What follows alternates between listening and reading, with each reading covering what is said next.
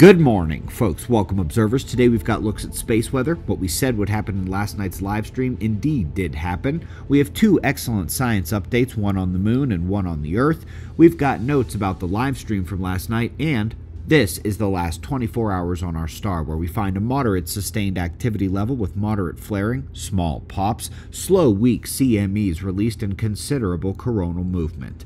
Despite it all, the sunspots are departing and nothing more was launched our way. In the live show last night, we cautioned that NOAA simply overguessed the shockwave speed and that they should not have erased the event from the forecast. Well, it did strike a few hours ago. It did so weakly, and now NOAA once again acknowledges we may enter geomagnetic storm conditions today, with the KP already beginning to rise. Either way, it is going to be minor. Looking ahead, well, that is a serious coronal hole. It's going to hit us with an enhanced solar wind twice. The portion facing Earth right now will have its solar wind arrive this weekend, and that is when the trailing portion that hooks around to the left side will be facing Earth and starting to send its solar wind our way. Up next, folks, moonquakes. Scientists knew they existed, but now they're saying they think that the activity must be much greater than they realized. It's what's changing the landscape so quickly, not micrometeoroid impacts. And that sounds a lot like what's happening to Mars, doesn't it? Or Jupiter's moon Io, awakening.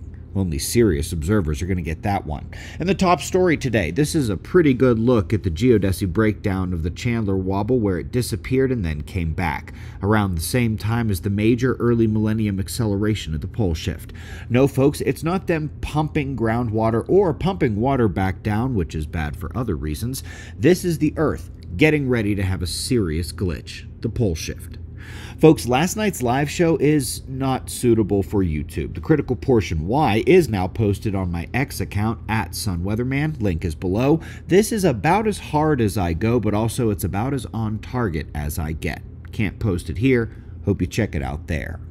Folks, winter tour tickets still available for the 4 remaining events. San Diego is 3 days away, and it's 1 month to Orlando. This is not just the details of the disaster, but how you survive it. And what I can now confidently say is confirmed that almost everyone is doing prepping the wrong way, wasting time, wasting money, and somewhat jeopardizing your survival. Folks, if you are coming out to Observer Ranch this coming year, or you just want to support this larger group of individuals, consider the Observer Ranch membership. You get free nights at the ranch, your name on the founder wall, health center access, discounts, and knowing that you're supporting the kids' educational programs we do and the special guest speakers. Links are below, and whether on tour or at the ranch, come see us. We greatly appreciate your support. We'll do this all again tomorrow, right here, but right now at 6 a.m. in the new Valley of the Sun.